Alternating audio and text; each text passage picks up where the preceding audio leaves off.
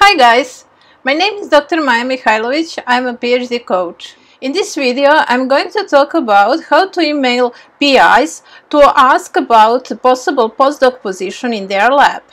This is relevant to positions in STEM. And in this video, I'm going to talk about cold emailing, that is, emailing about positions that are not advertised. This is how I found my two postdoctoral positions in science, one in the US and another one in Switzerland. If you want to find out more about my story, you can watch my video on how to find funded postdoctoral positions. Okay, let's start. Let's say you're looking for a postdoc position in STEM. You have selected several possible research groups and now you would like to contact them. One of these groups is a group of Professor Jane Smith. You did your homework, you checked Professor Smith's website and you read about her research projects. You also read or at least skimmed some of her papers, so you have a clear idea what research is done in her lab, and you're also genuinely interested in joining her lab and doing your research in her lab. And you think you would be a good match. So what's now? The next step is to email Professor Jane Smith and to ask her about the possibility of doing your postdoc in her lab. Before writing your email, you should have your CV ready. Now let me say a few words about CV. First, you should customize your CV to emphasize your experiences and skills relevant to Professor Smith's research. Then you should include a list of your publications in your CV, and also you should include names and contact information of such as email and phone number of 2 or 3 references. I think it's the best to save your CV as a PDF file. If you're sending additional supporting documents along your CV, I recommend you to make a single PDF file. Now that you have your CV ready and you did research about professor's research, you're ready to write email. Don't start with the writing professor's email address yet. That's something that I like to do at the end. So we will start with subject line. Subject line should be clear and to the point. It can be something like inquiry about a postdoc position. Then start writing your email. You usually start with the salutation, such as Dear Professor Smith or Dear Dr. Smith.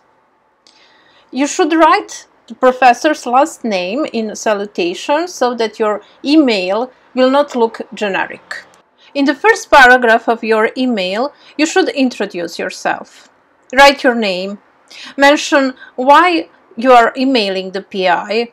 It should be something, I'm emailing you to ask about a possible postdoc position in your lab. It's good that PI knows from the very beginning why you're emailing her. In the next sentence, you can mention if someone have recommended you the PI's group, or if you have met her previously, say at a conference, or you attended her seminar, or so on. Then say a few words about your degree, university, advisor's name, your research area, and so on. If you can't start your new position immediately, then you should state it here so that PI would know that, and also you should say when you will be available to start your new. The next paragraph of your email is very important.